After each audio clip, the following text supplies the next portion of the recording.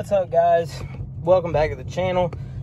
Just wanted to give you guys a quick little video on the first gen Coyote and how it sounds.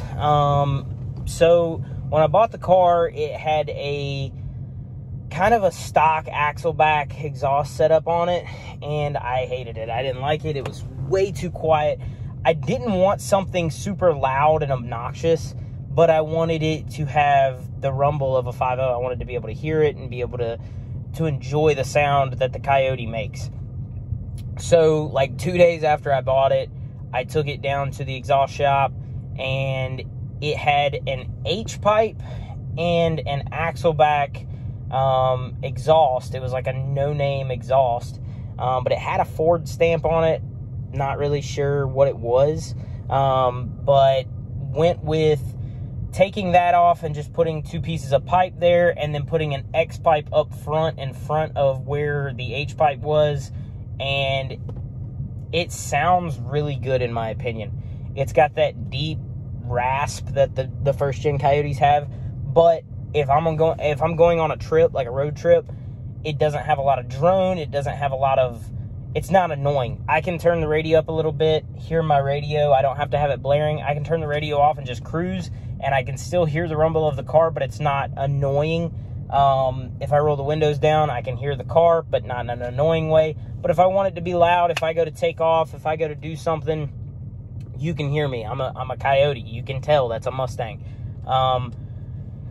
Unfortunately, but fortunately, that's not going to be on this car for long, so I wanted to go ahead and do a video and show you guys what it sounded like, because we are doing long tube headers. So the next thing that is going on this car is 1 7/8 Cook's long tube headers with, and it's going to go straight back, and I'm going to do high flow cats, and then JLT cold air intake, blah blah blah. But anyway, I wanted to kind of show you guys what the car sounded like prior to doing that. The angle's terrible, I know. I apologize for that.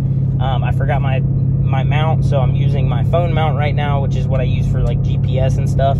So you're like down there looking up at me, but it just hang in there with me. So I wanted to show, I've got a few clips of what the car sounds like outside of the car, idle, revs, drive-bys, stuff like that.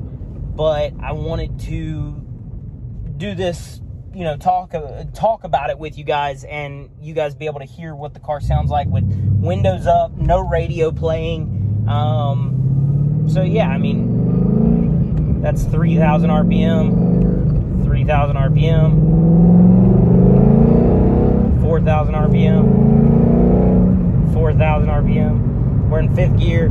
You can hear it, but it's not like holy cow. But you know, if you're outside of the car, you can definitely hear it.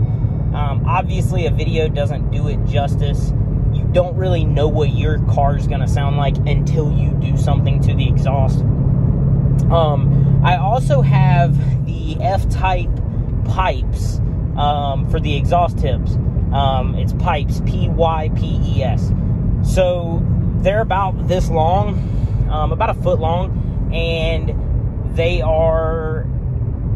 got baffles in them, so they're not really like a glass pack or anything. They're an exhaust tip, but they've got these little rivets cut out, and they're baffled.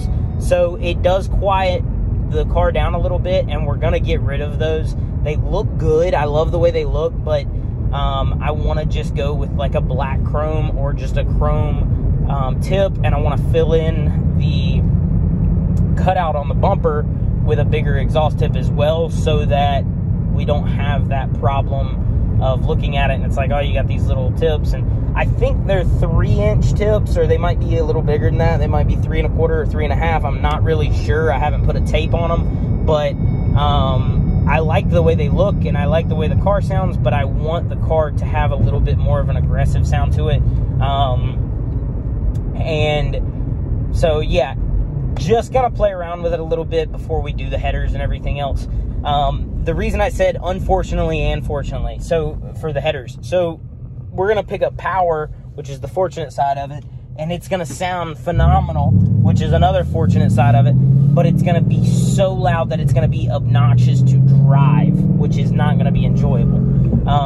So that's kind of the side that I'm kind of like, which I'm going to do a video on as soon as we get that done. I'm going to do a before and after, side by side.